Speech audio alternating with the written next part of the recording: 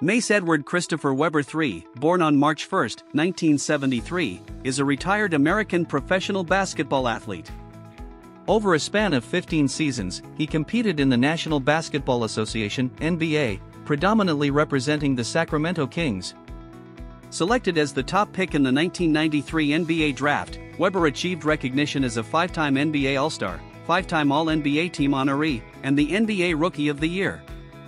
Additionally, he contributed to teams such as the Golden State Warriors, Washington Bullets, Philadelphia 76ers, and Detroit Pistons throughout his NBA tenure.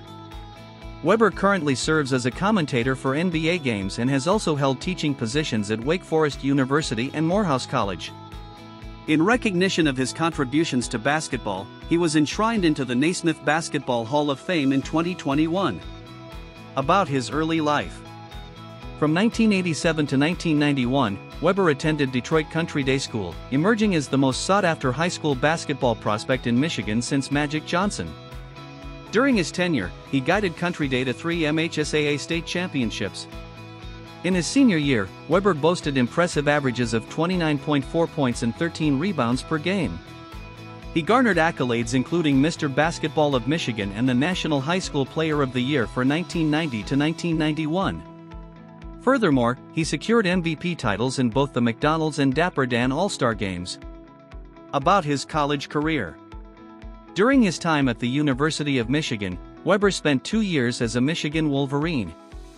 Notably, he spearheaded the renowned group of players referred to as the Fab Five. This collective, all freshmen upon entering Michigan in the fall of 1991, propelled the basketball team to the NCAA Finals on 2 occasions.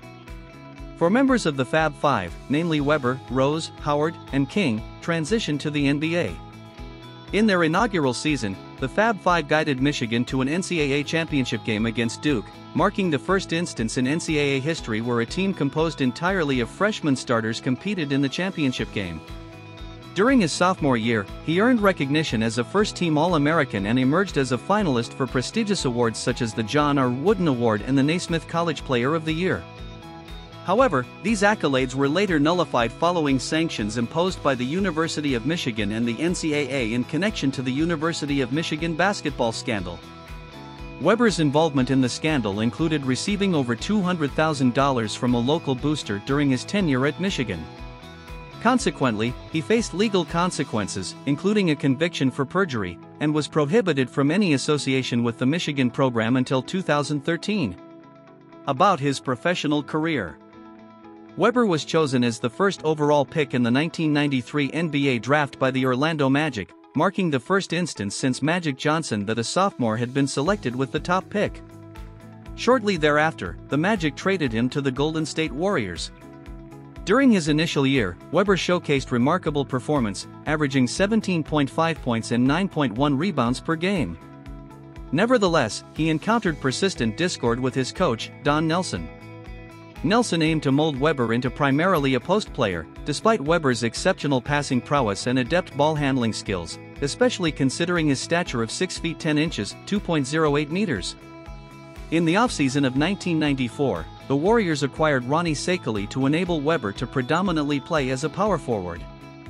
However, the disagreements between Webber and Nelson were viewed as irreparable at the time. Consequently, Webber invoked a 1-year escape clause in his contract, signaling his reluctance to continue with the Warriors. Left with few options, Golden State consented to a sign-and-trade agreement, transferring Webber to the Washington Bullets. Over the subsequent 3 years, he remained with the Bullets, subsequently renamed the Washington Wizards, albeit facing setbacks in the 1995-96 season due to injuries, which restricted him to just 15 games. However, Webber made a strong comeback the following year, earning his inaugural All-Star team selection in 1997. During that same season, he guided the Bullets into the playoffs for the first time in 9 years. By 1998, Webber had solidified his reputation as an exceptional power forward. On May 14, 1998, a trade transpired, sending Webber to the Sacramento Kings in exchange for Mitch Richmond and Otis Thorpe. Despite initially harboring reservations about joining the Kings, given their history of perennial losses, Webber experienced his most successful years in Sacramento and came close to leading the team to the NBA Finals. During his inaugural season with the Kings, the shortened 1998-99 season due to a lockout, Webber secured the rebounding title by averaging a league-leading 13.0 rebounds per game, thereby concluding Dennis Rodman's 7-year reign as the NBA's top rebounder. In the ensuing years, Webber and the Kings emerged as one of the NBA's premier franchises and contenders for the league title. He earned All-Star selections again in 2000 and 2001, solidifying his position as one of the elite power forwards in the NBA. In the 1999-2000 season, Webber graced the cover of NBA Jam 2000. Webber reached his peak during the 2000-01 season, posting a career-best average of 27.1 points per game. Additionally, he maintained an impressive 11.1 rebounds per game and secured a fourth-place finish in MVP voting.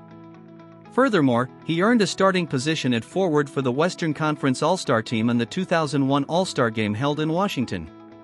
During the 2001 playoffs, Webber and the Kings triumphed over the Phoenix Suns in 4 games during the first round, marking the first time in his career that he advanced past this stage.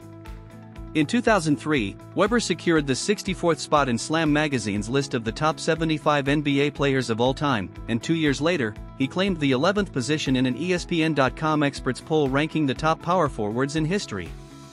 Additionally, he was listed as the 72nd best NBA player of all time in Bill Simmons' 2009 bestseller, The Book of Basketball, the NBA According to the Sports Guy. In 2021, in honor of the NBA's 75th anniversary, The Athletic released their list of the top 75 players of all time, placing Webber at the 65th position. On February 6, 2009, during a game against the Utah Jazz hosted by the Sacramento Kings, Webber's number 4 jersey was retired by the Kings in recognition of his contributions to the team.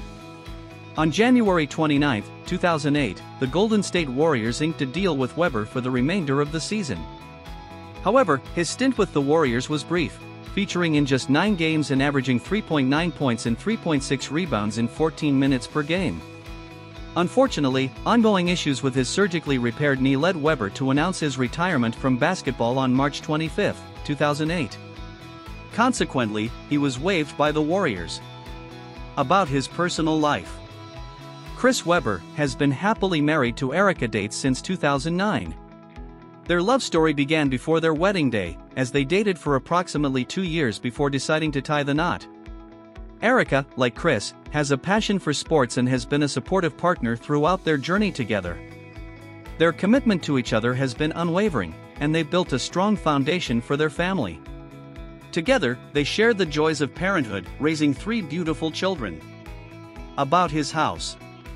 Chris Webber owns a 140-acre estate in the Atlanta suburb of Tyrone, Georgia, which he purchased in 2005 for $2.8 million. The house features multiple bedrooms, spacious living areas, and high-end finishes. Large windows provide panoramic views of the surrounding landscape. The estate includes beautifully landscaped gardens, walking trails, and manicured lawns. A private swimming pool offers a refreshing escape during warm Georgia summers. Webber has also created a private basketball court, paying homage to his illustrious NBA career.